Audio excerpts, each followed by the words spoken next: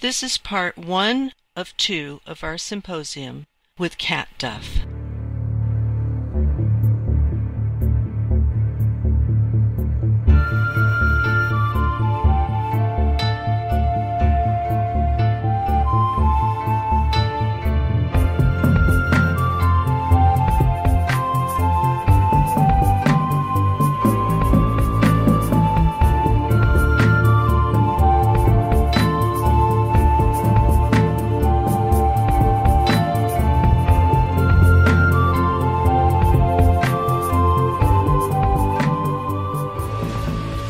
Welcome to SkyBlue Symposia, a convivial gathering for stimulating conversation and a free exchange of ideas. Today we have Cat Duff, author of The Alchemy of Illness, joining us for our symposium. We're so glad to have you with us today, Cat. Welcome. Thank you very much. I'm so glad to be here.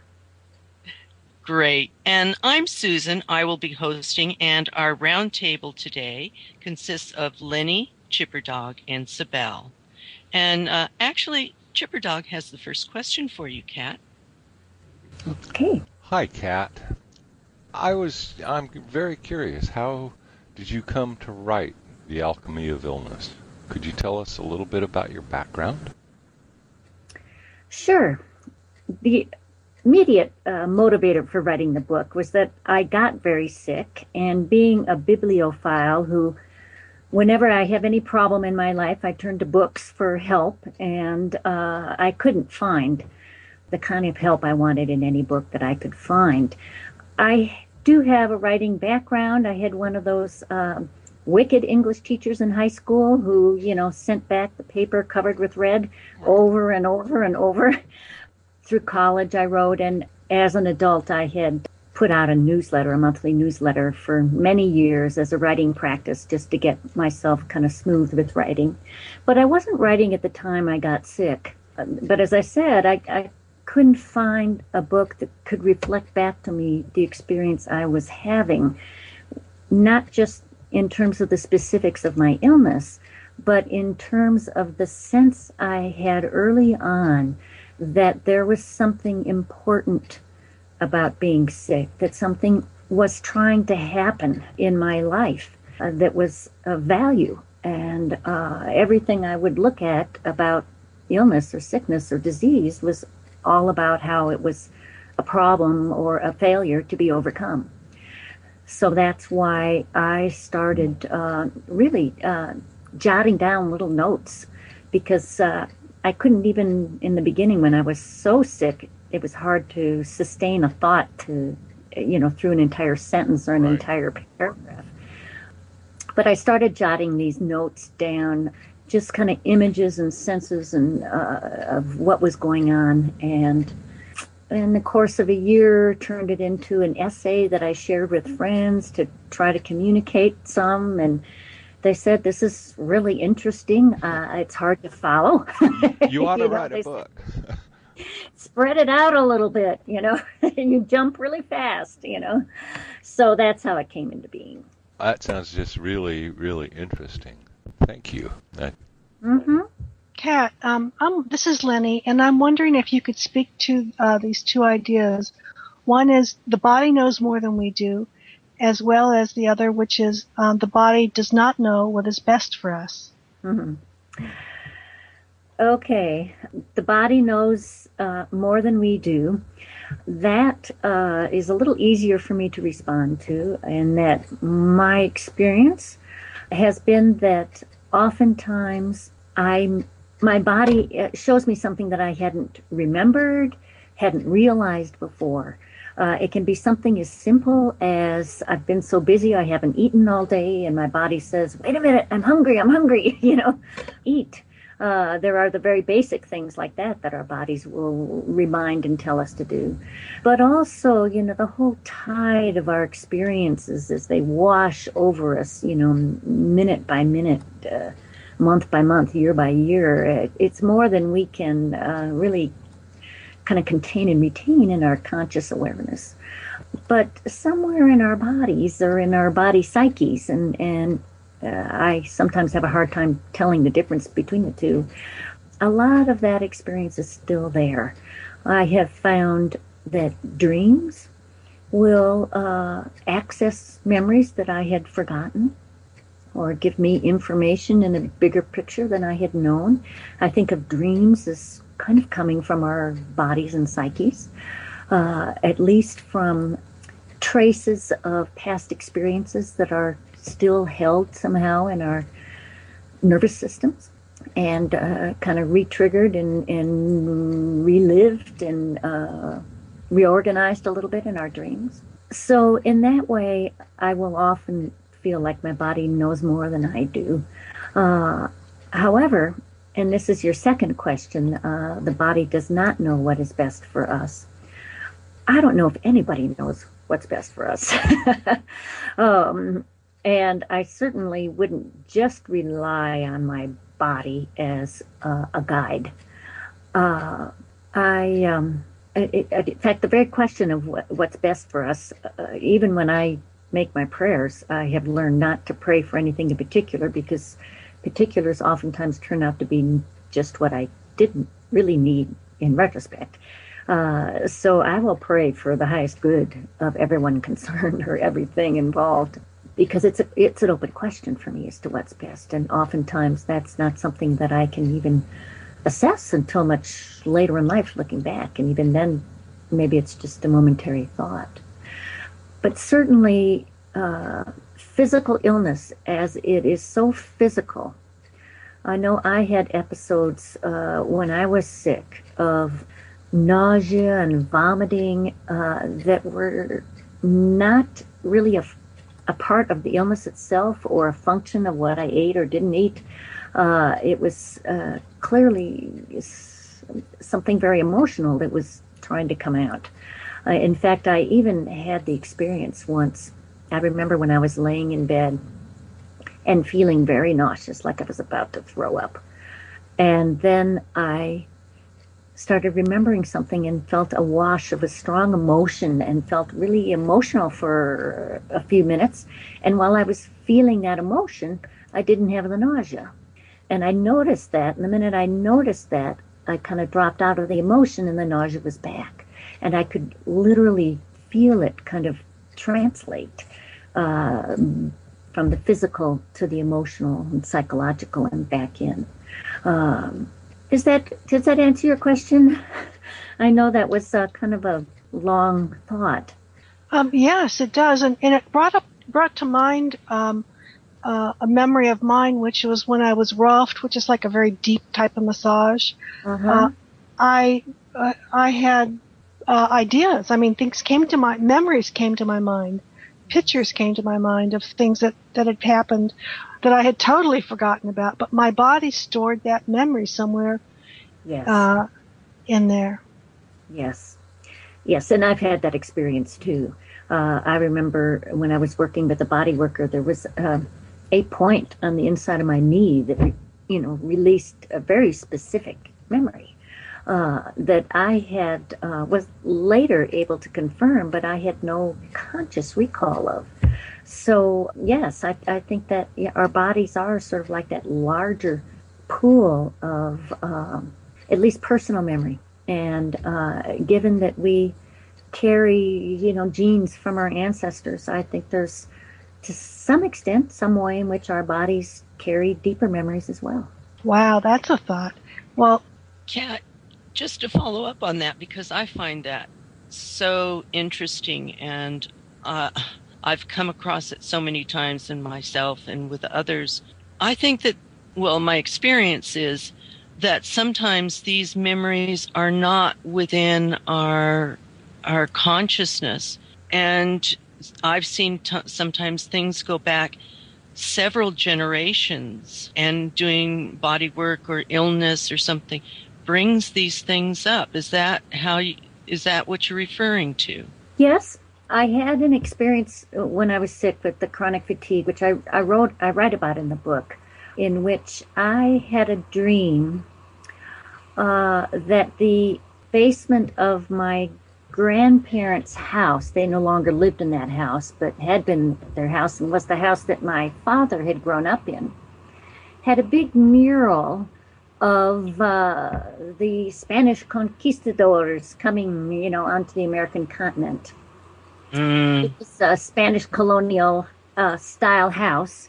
And I had once heard that there was something painted on the walls downstairs in that house, but I didn't know what it was.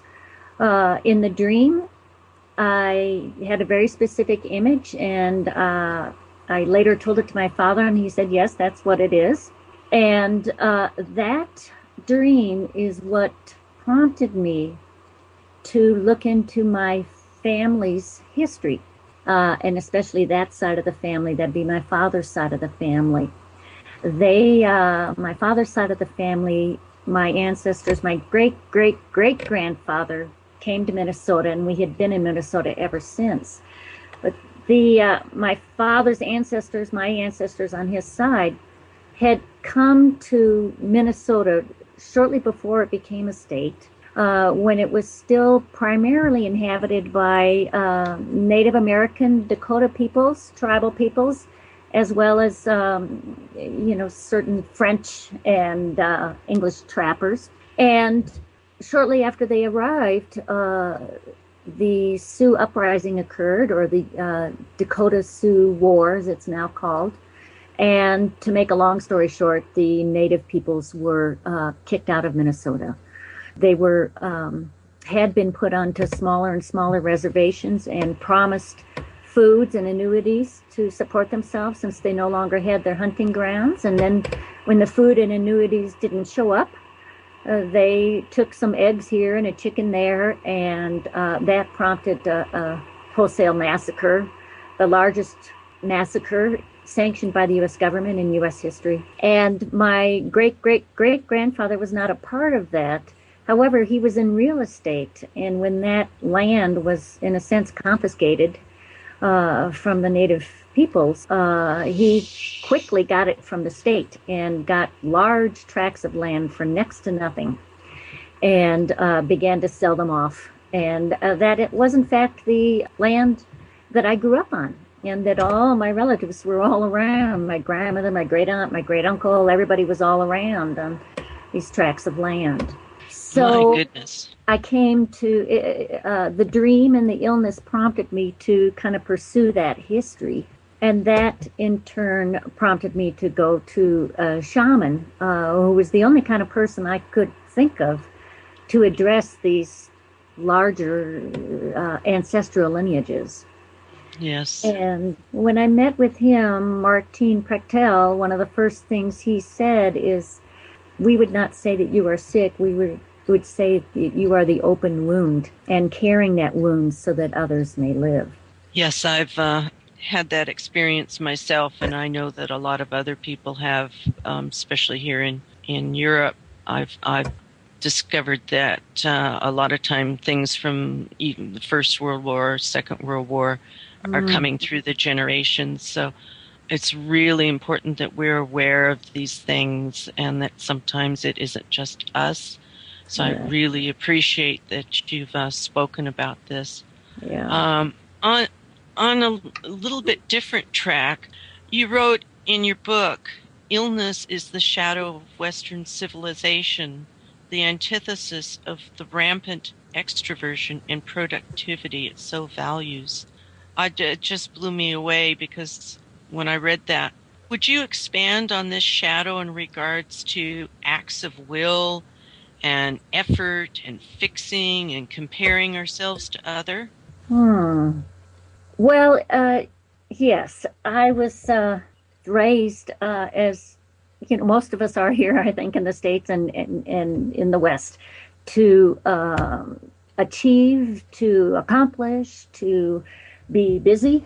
If we ask someone how you're doing, or ask an older person how they're doing, oh, keeping myself busy, It was so achievement focused that anything that hampers or impedes or gets in the way of that achievement, that ongoing productivity, becomes a problem to be eliminated, rather than something to learn from or just take in as another piece of information. Yeah.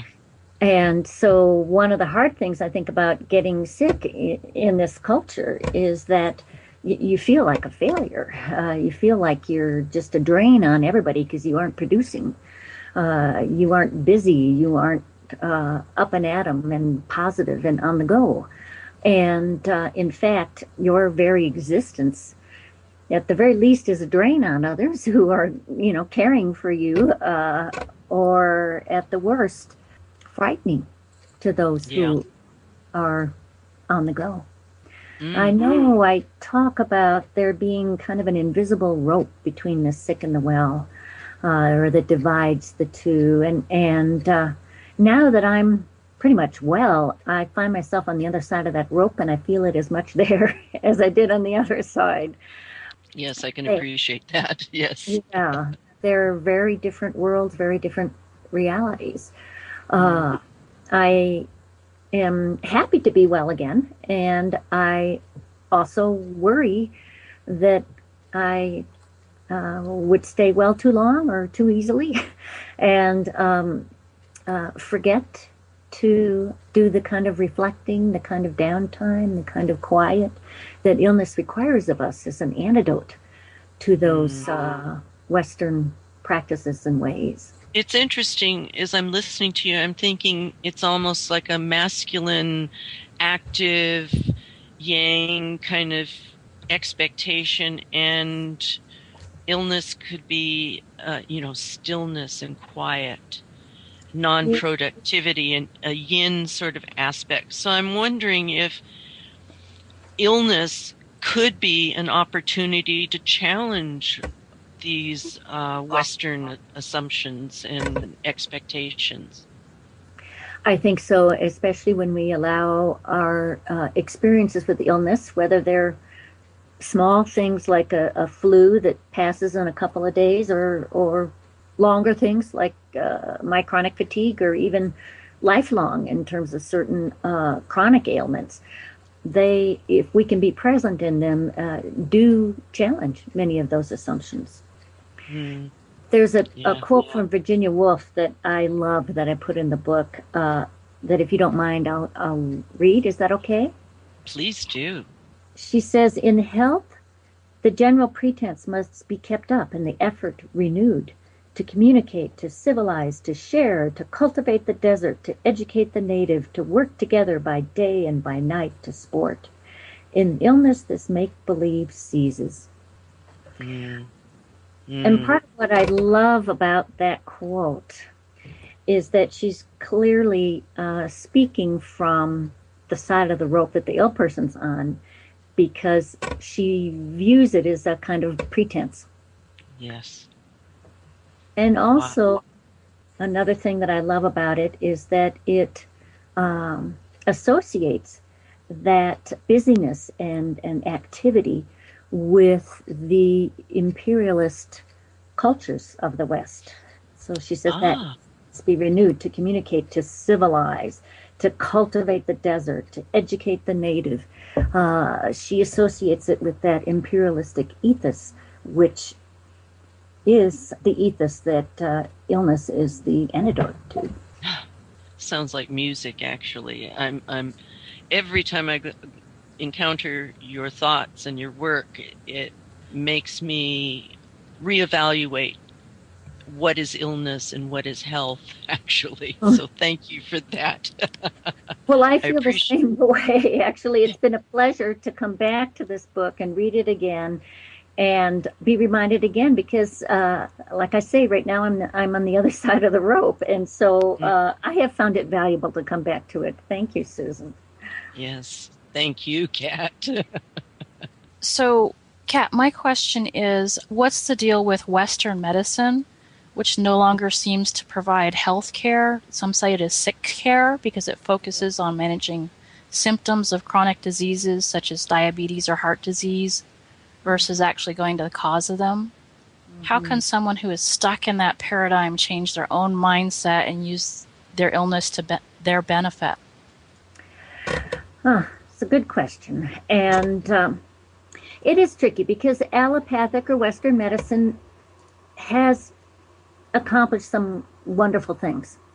I think antibiotics are some of the best things Western medicine has to offer. A couple years ago, I broke both my hands and had surgery on my hands, and I'm able to use them again. And I found myself realizing that if I had lived 100 years ago, I probably would be crippled and not able to use those hands. And so there are valuable things about allopathic or Western medicine, but it does take that almost an imperialistic kind of approach towards disease and illness, which is we are going to get rid of these symptoms. You know, we are going to eradicate them. And when I can get rid of a headache that is so painful that I'm nauseous, I'm happy for that. But in the longer run, we do have to. I like the line from Stephen Levine when he talks about we are not responsible for our illnesses, but we are responsible to them. That is, they have landed with us. They are consuming us for a period of time, and we could just keep railing against them and be mad at that and feel victimized and not make things any better. Or we could say, and this is, of course, as a therapist, one thing I know that anytime you can make any misfortune meaningful, it becomes much more livable and oftentimes less problematic altogether. And so the search for meaning, the search for what gifts can be found in it, is a very valuable exercise, even while you can at the same time hold the notion that there is no ultimate meaning to the illness. The search for it has you looking down the alleys that are only yours to look down, that are the threads that come together in the weaving that is you. And in doing that, you not only can write a book about it, as I was able to do, but you can also claim it as your own, respond to that illness, make it a part of your life in a way that enhances your life, enhances your relationship to the whole of things. In terms of what is an individual to do in the face of Western medicine, which oftentimes doesn't help and oftentimes makes things worse, in terms of any specific advice, and what I try to follow is, to begin with, if I can hold with the symptom and see how it unfolds, see what it brings up for me, see what dreams it comes forward, see what emotions and feelings, see what it prompts me to do. If it's terrible allergies to the cedar that's pollinating, as is happening right here in northern New Mexico, and it keeps me inside, then, well, what if I just follow through with that and do the things I can do inside? Following the symptom in a sense, where it leads us, where it takes us. It makes it for a much more interesting ride and adventure. I loved that quote from Margaret Evans, who an Englishwoman who was epileptic, and then kind of the early part of the 20th century. She said, "Our health is as a voyage, and every illness is an adventure story." That's kind of the approach I try to take. Then you can look to both allopathic as well as what are called alternative approaches to see what they can do to help unfold that set of symptoms or that illness, to bring it more easily into the fabric of your life so that it doesn't feel like it's breaking you apart or tearing you apart or keeping you from whatever quality of being is important to you. And classically, what helps one person doesn't help another person. So there's a trial and error process of whether it's going to be a more Eastern acupuncture approach or a more, whatever alternative, or a shamanistic approach or a more herbal approach, homeopathic approach. There's many alternatives to the allopathic approach. And they're all really valuable. And I don't know whether it's different personalities work best with one method or another, or whether it's different symptoms of different diseases respond better to one or another. But it's an individual path that only, that person can find and draw out from their experience with that symptom. Yeah, that makes sense. I mean, we all have our own journeys, and part of the journey is being in not knowing and trying to find something. Yes, it is. And the not knowing is a really valuable place to be. I had a professor in graduate school who used to tell us whenever we realized we'd made a terrible mistake, oh, great, now you can learn something. And really what he was saying was, now that you realize you don't know, now you can learn. When you thought you knew before, you were closed to learning. Yeah, thank you. Mm-hmm. Kat, when you were talking about how we are responsible to our illness and finding the meaning in our illness, it made me think about there's some people who write about how illnesses are symbols of what's going on inside. And so what are your thoughts about certain illnesses that match certain life issues, like a woman who is very nurturing in the extreme and she doesn't receive any nurturing in her life from others, and she might get breast cancer, something like that. What are your thoughts about that? Mm-hmm. You're reminding me of Louise Hay's work, which I'm certainly familiar with, and probably there's many others along those lines. I think that meaning can be found in symptoms. I don't know whether a cookie cutter approach is valuable or always appropriate. And by cookie cutter, I mean breast cancer equals not receiving enough nurturing. Because we're so much more complex and individual than that. And I don't think Louise Hay or any others who talk about that are trying to impose cookie cutter approaches. But I think more what they're trying to do is open our minds to the possibility that there's meaning. I often find it valuable to consider, I have a book like that. I look in it sometimes. And sometimes I go, wow, that really makes sense to me. And other times I go, forget it and throw it on the floor. I get, the individual is the one who can tell whether that sits and sinks as valuable or not. There are other approaches like Arnold Mendel's where you really try to almost exaggerate the symptom in order to get it to speak to you. And I have found that valuable at times as well. I think the important thing is that only the person who has the symptom is the one who can discern the meaning in it. That we can't, from the other side of the rope, look at that person and go, oh, it's because such and such. And there's a danger in how those kind of books or writings can be used as ways to, in a sense, blame the victim. I remember once when I was sick and having to tell someone, kind of a loose associate that I was sick, and she said, I've always thought you worked too hard. And that's not really a bad thing to say to someone, but it was an immediate assessment that I got sick because I worked too hard. I may decide that's true, but no one else outside of me can really decide whether that's true or not. And when I hear that from someone, mostly what I hear is their fear of the symptom or illness that you embody.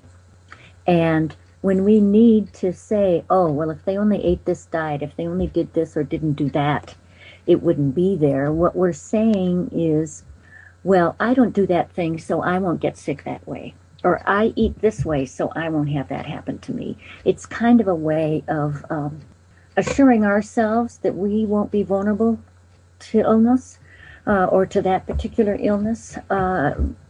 And that's okay, but when it's said out loud to the person who is sick, it feels like a judgment or a put down or a blaming. So those kinds of things have to be used very carefully and explored carefully. Oh, I so agree. On many levels. I mean, with dream interpretation, it's the same thing. It's really what the person assigns to the meaning. And, you brought up when you were talking about people being judgmental about somebody having an illness. It's like the person seems to be responsible for their illness, and they're judged like that. But that's a really hard thing, and might make the person who is ill feel like they have failed in some way. Mm-hmm. That's true. Do you have any more thoughts on that? Yeah.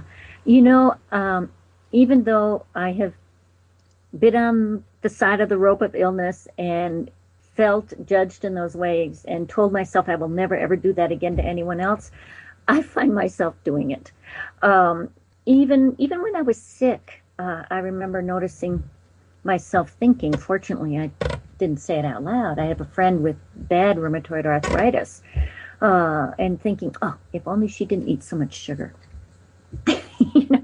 And of course, the minute I thought it, I went, wait a minute, what are you doing?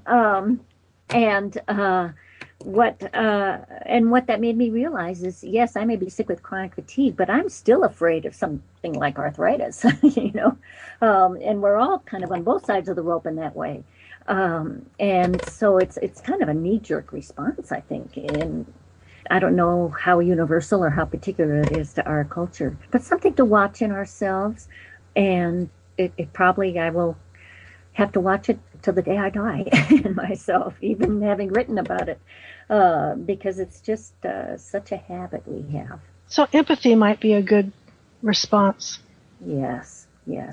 I remember hearing an interview with, oh boy, and I have forgotten her name now. She is a religious scholar who's written a lot about the Bible, initially became famous with her book, The Gnostic Gospels, Elaine Pagels.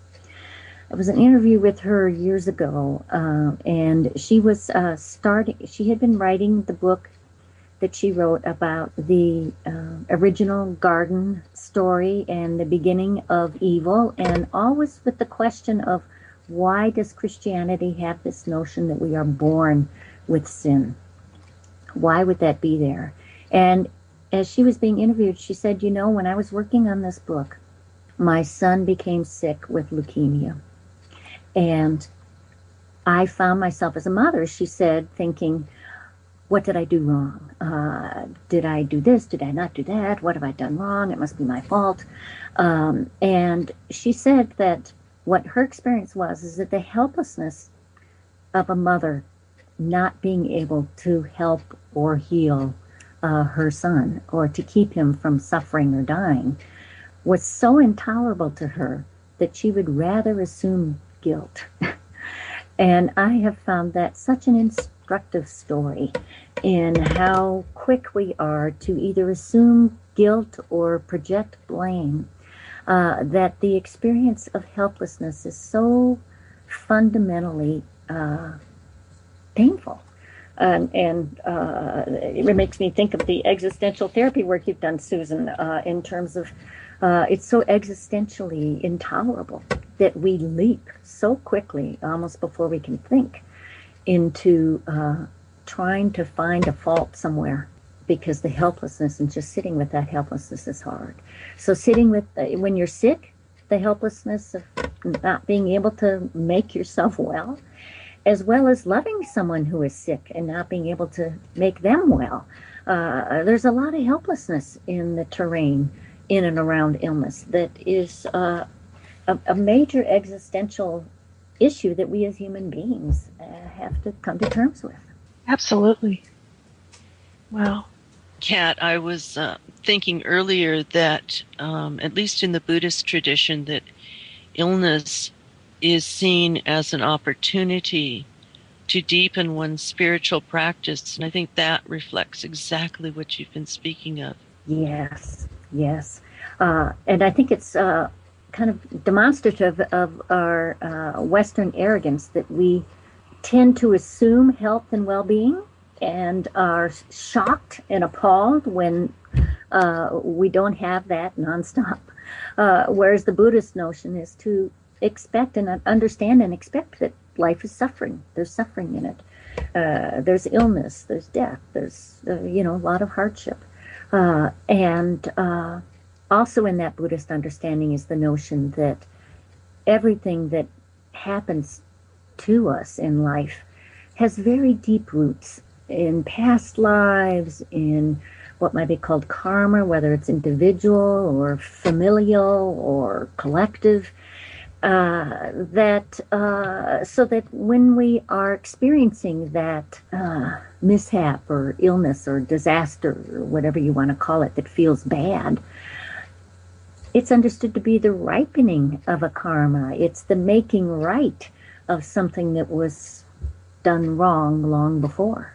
And so in that sense, from that strictly Buddhist understanding, it's actually good karma to have that karma ripening, to have the suffering being endured so that we will no longer make a mistake like that, and that we can kind of clear that out of our personal and familial and ancestral lines.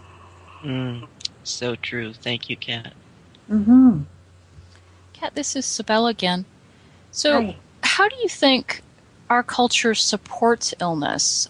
You know, what are the benefits of illness? Like maybe someone gets more attention, or there's some reasons actually to be sick in our culture. So, I have an elderly friend in her mid-80s, and she is lives alone, has never married, doesn't have any children, actually doesn't have any relatives at all. And she had a heart attack about 15 years ago. Since then, she's been carefully monitored.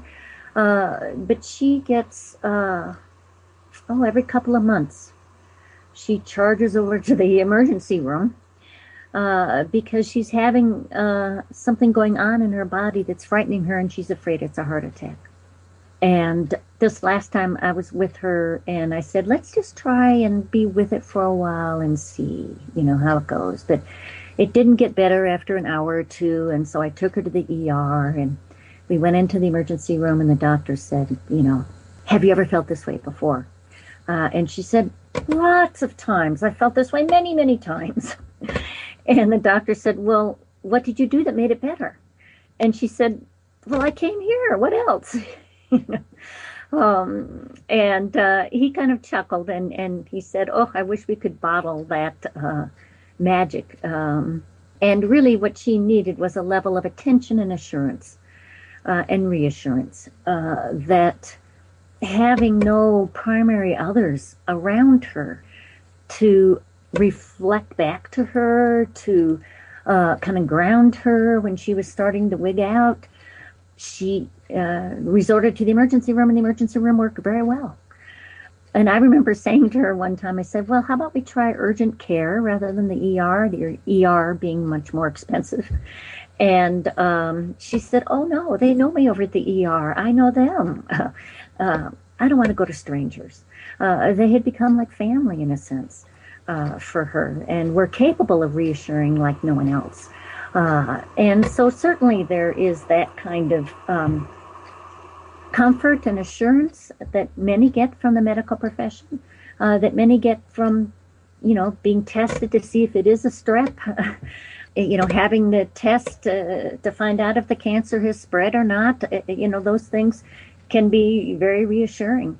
In my experience, in terms of the classic secondary gain of extra attention, I find that kind of limited in the sense that, in my experience, not just personally, but in watching others around me, getting sick gets you attention and help for a little while, and then pretty soon people disappear.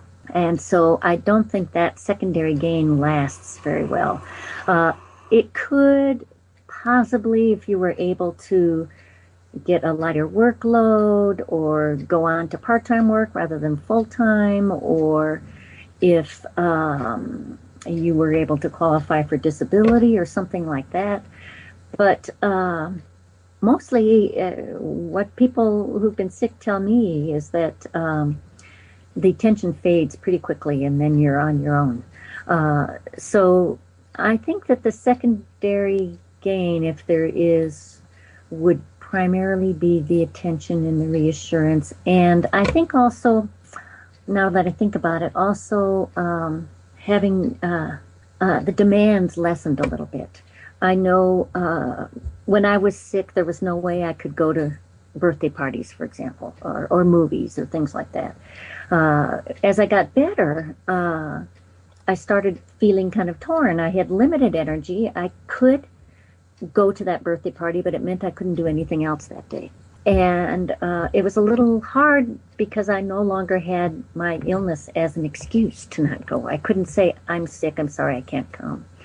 And so I guess that was a kind of secondary gain that myself and others, knowing I was sick, would lessen the demands on me. And as I got better, the demands came back on. But most people I know would rather have the demands than the illness. So I can't say that the secondary gain is that valuable. Yeah, it's like short-term bonding, which is nice, but then that mechanism breaks down quite quickly. Yes, it does. Yeah. I know. Yeah. Yeah. So, what do you think about now? There's so many people that have gone on to disability because they can't get jobs, and now they have to identify as being an ill person in order to keep their income. Oh my gosh, I know. I've been through that with friends and clients, and I feel so fortunate that I didn't have to go on to disability, and that is and I don't know what can be done about it, because you end up, when I was sick, I certainly ended up identified as sick, and it took me a long time to kind of grow out of that. Because our support systems are so weak, and I think of a net that has a lot of holes in it. If we have support for the very disabled, if you're totally disabled, then you can go on disability and you can be get that support. But there isn't a kind of interim support for example, for people who could work part-time but can't work full-time. That's not available. And so it's kind of an either or thing. And there's not that much room for getting better. It's like you get on disability and you're expected to be ill for the rest of your life. Yeah. Yeah. Your back is permanently bad, your diabetes is permanently bad, or whatever, and there's no room for getting well. And if you get well, now you have no money. Exactly. You have no money, and you have a period of time when you've been out of the workforce, you're older, you're probably less familiar with technological advances. It's going to be harder to find work.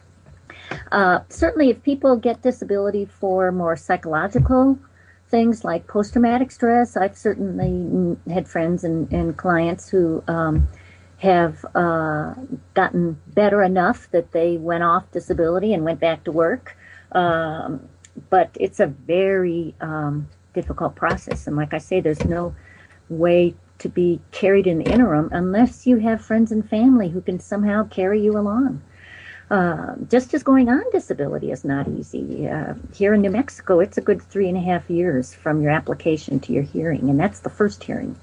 And you cannot make a penny in the meantime. So you basically have to either have money saved, which usually by the time people are applying for disability, they don't have much left, or you have to have people who can carry you for a chunk of time. And that's because we have such fragmented family systems. Most people, or a lot of people, don't have that available to them. Yeah, it's kind of scary. Here it's 2 years and 2 rejections to get disability. Mm-hmm. Mm-hmm. And that's, I've seen people with broken backs. Oh, I know. It's like, really? They can't roll out of bed, literally.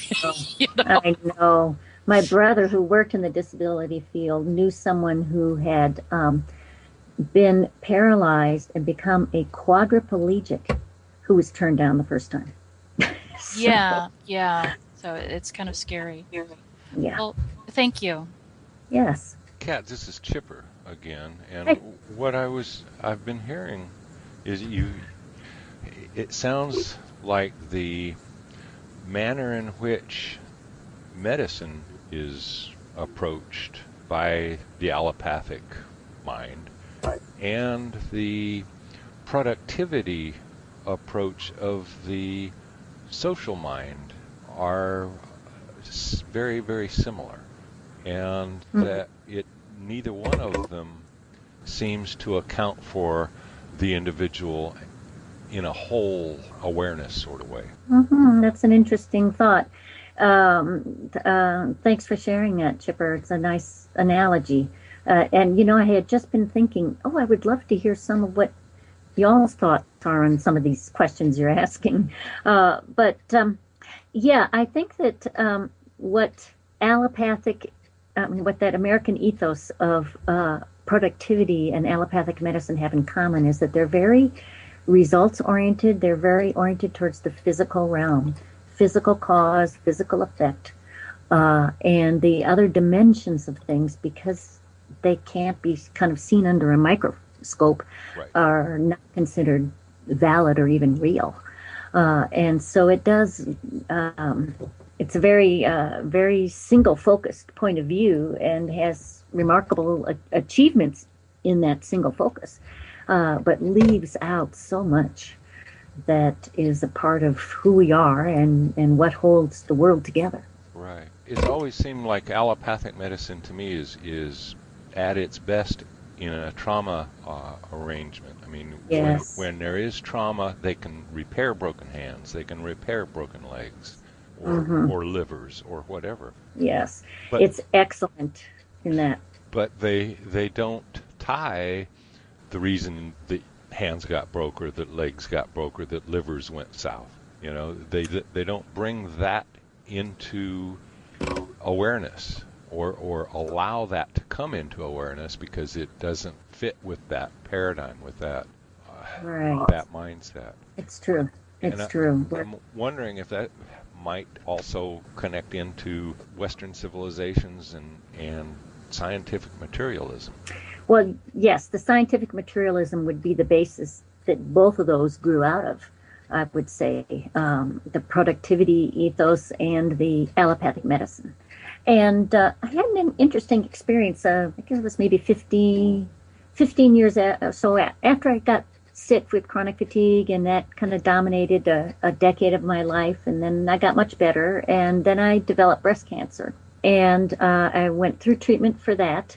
And having done that, I can say wholeheartedly that I much prefer to have cancer than chronic fatigue. The reason being that cancer was recognized and detectable in allopathic medicine. As a result, I had enormous social and physical support. My insurance paid for all those doctor visits, all those tests, all those surgeries. People came out of the woodwork to deliver food and things like that. It was just so socially recognized because they could see cancer cells, whereas they still can't see the mechanism of chronic fatigue. And that's another manifestation of that scientific materialism. Yeah, the externalization and the objectification of that state of consciousness, it seems like, would work very well with the allopathic mind and the patriarchal mind. Yeah. And I am thankful that they exist because, I'm cancer-free now and going on with my life. Yeah. My hands work. As I say, I don't want to, but it's just limited. And that's my biggest complaint, I would have to say, about scientists, because I love science in a lot of ways. But when scientists say something doesn't exist because they haven't been able to detect it yet, that's the part that bothers me. If they could just humbly say, we haven't found that yet, or we don't know yet, or we just don't know, I would be very happy. I think that's coming. I just read an article about nanotechnology, and one of the comments in the article is the way it changes the way that you perceive every object around you. Instead of a table being solid, it's a bunch of molecules whose electrons are sloshing around. And to me, that is such a validation, I guess, of the energetic world, and it's, to me, it's primacy over the objectified. Oh, I know. I remember very clearly the day when I was in college and I learned about the wave particle stuff in physics. And I put my hand on the wall and said, this feels solid, but it could just be a bunch of waves if I look at it in a different way. It's kind of like something you would, take some kind of drug to realize, but it's striking when you think about it. Your own personal slit experiment. Exactly. And of course, it's a very Buddhist notion, too, that things we think are real are not solid. They are not permanent. They're just passing collections of energy fields, Yeah, fascinating. Yes, it is. It is. Thanks, Chipper Dog. Thank you. This concludes part 1 of 2 of our symposium with Cat Duff.